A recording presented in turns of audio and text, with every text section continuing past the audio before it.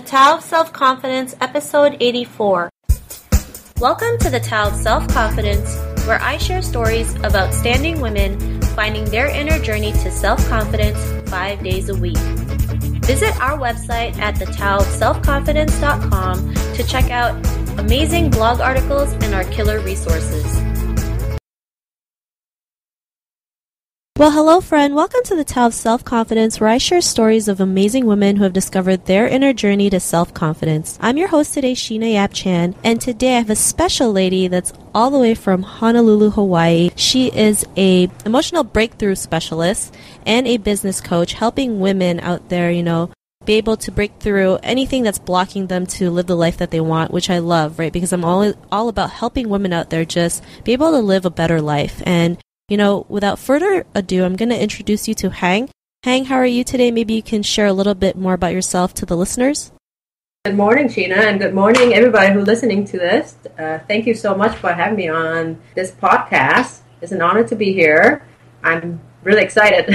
Just your energy, Sheena. Well, I'm Hang Boge, and I was born in Vietnam, so I'm Vietnamese. I came here in 1993. I went to college and high school here. I lived in the mainland for about 7 years. We call the mainland. And then I came back here for about 6 years. So my background was I used to be a pro athlete. I was a competitive coach for many years and encountered a lot of my own physical and emotional challenge that I have to figure out answer for myself. And in the process of helping myself, I starting to naturally helping others around me and realized that I wasn't alone in that process. And over the years, I was fortunate to have successfully worked with many clients from different walk of life and different age, from a gymnast to high performing athlete, professional women, entrepreneur, actresses, the casting director, to award-winning magicians, to help them to break through that block that they may not be aware of. And that's lead me to the passion of where I'm at now. Now I'm in the place where I can help other women to who perhaps the same challenge that I used to have, and to break through what they need to break through, so they can really own it and create a life that they really want, like you said. Awesome. Well, thanks for sharing that. And Hang, what would be your favorite self-confidence quote?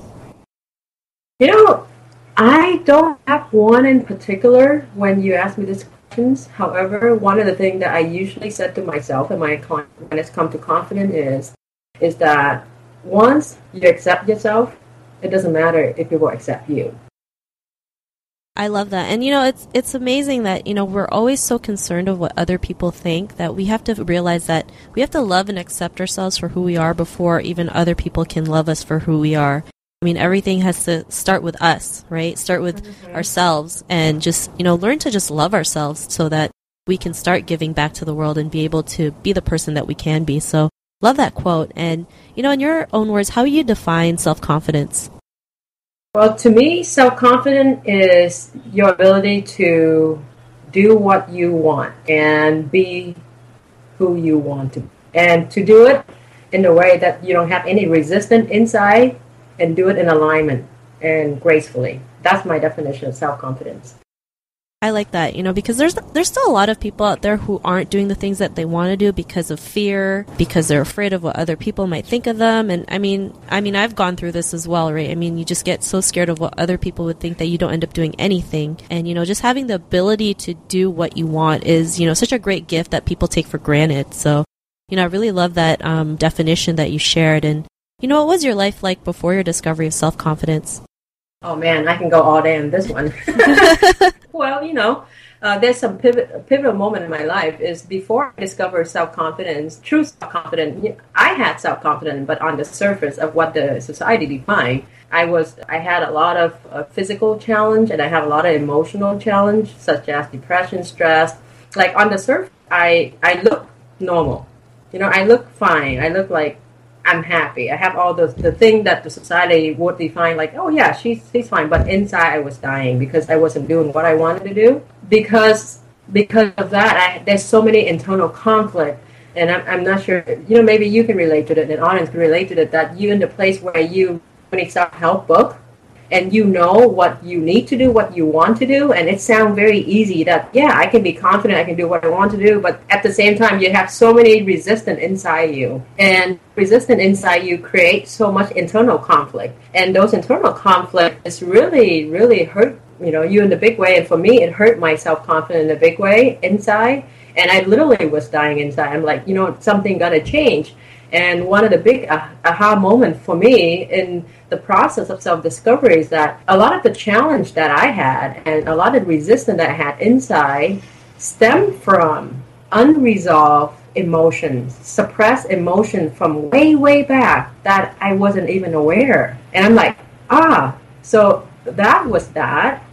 And then when I found out what it was and be able to heal myself from that part, then the current challenge dissipates. The resistance gone, and I'm like, so that's the same thing. And then I start seeing that in my clients, from having fear, having guilt, having shame, having migraine, because emotions show up in a different way. And when you can find out the root cause, the stem, and break the root cause, the current challenge gone, and it's really give you that sense of peace. So to simply answer your question, before really having true self-confidence, I had a lot of pain, a lot of emotional pain, and a lot of physical pain. And it's a blessing now looking at it, because it was my journey of discovering what it was that I need to know to help myself and to help others and to fulfill my purpose, why I'm here on this planet.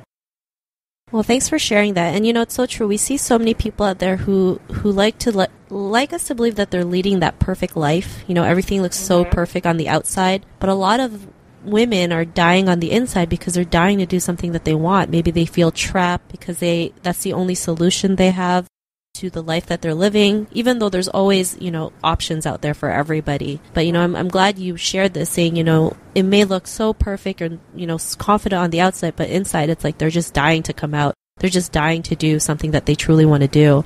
And, I like when you mentioned your aha moment was just you found out the root problem. And not a lot of people realize that, it comes from something maybe way, way back, maybe past, in their childhood or something, in their teenage years. And they just don't realize, like, that's what's blocking them or stopping them from stepping into their greatness and stretching their potential, right? Definitely. So thanks for sharing that. And, when you realize what your root problems were and found out what they were and was able to start doing the things that you want, be more really like truly found self-confidence within yourself. I mean, what's your life like now?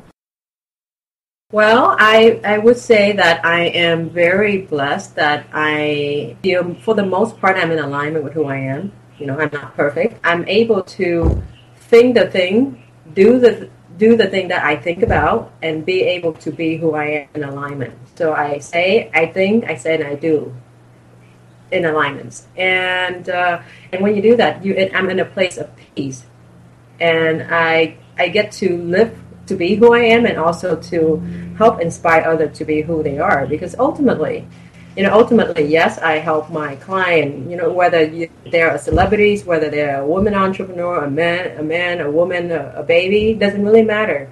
The root always come back to be able to clear all the unresolved things, all the additional things that take you away from who you are. And it's all come down to self-acceptance and self-love ultimately. It's all come down to that. Whether you want to perform better, whether you want to make more money, it's all come down to that. And it's easy said than done. However, the key is to be able to intellectually think that you want to do certain thing and have your feelings support that. That's the key. And when you have feeling and your thinking in alignment, and when you're in true congruency, then you can be truly who you are. I love that. And it's so true, right? When you want to do something and actually take the action within your alignment, like, I just feel like magic happens, and, you can become your true authentic self. And, that's a freedom that most people don't have. Just being their authentic self, right? Because, maybe they're afraid of, maybe shaming their families, or they're afraid that, their friends might laugh at them, or their coworkers might think they're crazy. And nobody realizes how freeing that is when you can just be yourself and not give a damn what everyone thinks about you. So, thanks for sharing that. I'm really glad that you get to live the life that you truly want. And, for the woman who's listening to your episode, she's on her own journey to self-confidence as well, what would be that one tip you would give to her? Well, one tip I would give to her, if you are, I'm talking to women now, if you are in a place where you're in that place that you know that you need change in your life, like you do something, but there's fear resistant inside, the first thing is please stop judging yourself.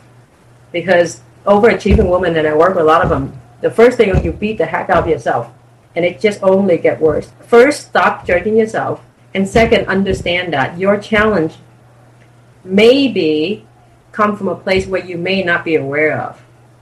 So there's nothing wrong with you. So if you think something wrong with you, you got to stop that and look further. And third, have somebody help you look into, okay, what's really causing it, so you can take the first step to move forward gracefully. That will be my advice for them.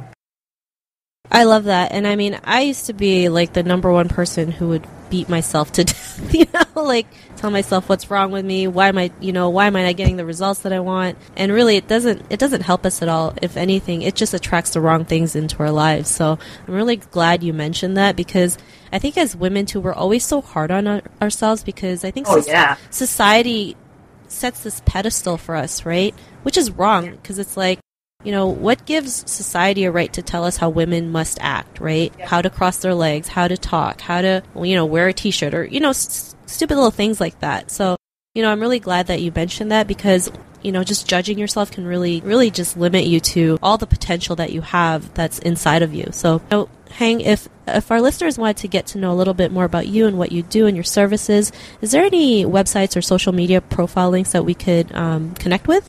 Oh, yes, certainly. They can go on my website. I have two. One for women entrepreneur at www.stretchyourpotential.com. And second is I have one website for celebrity is hangboge.com.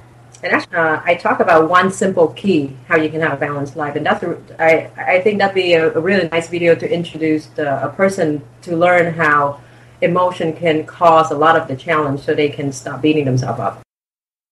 Awesome. Well, thanks for sharing that. And to our listeners, if you would like to check out Hang's links, just head on over to thetowofselfconfidence.com and search for Hang's name. Her show notes will pop up along with everything else we talked about. And I just really want to thank Hang for, taking the time to share her story and share her journey with us. So thank you so much.